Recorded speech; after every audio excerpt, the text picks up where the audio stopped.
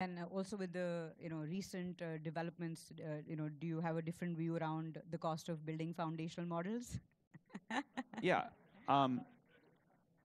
So first off, if that's a reference to a comment I made here a few years ago about the cost, I think that was taken out of context.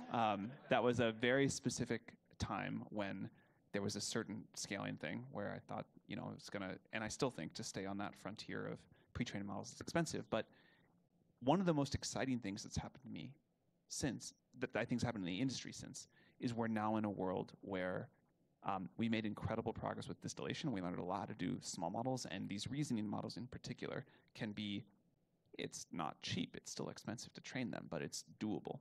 And I think that's going to lead to an explosion of really great creativity, and India should be a leader there, of course. There's two sort of different ways you can look at the costs of models.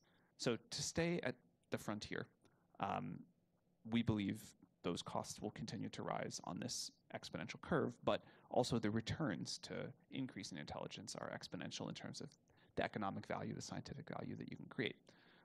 So we're doing this big Stargate project, and that's going to go like this.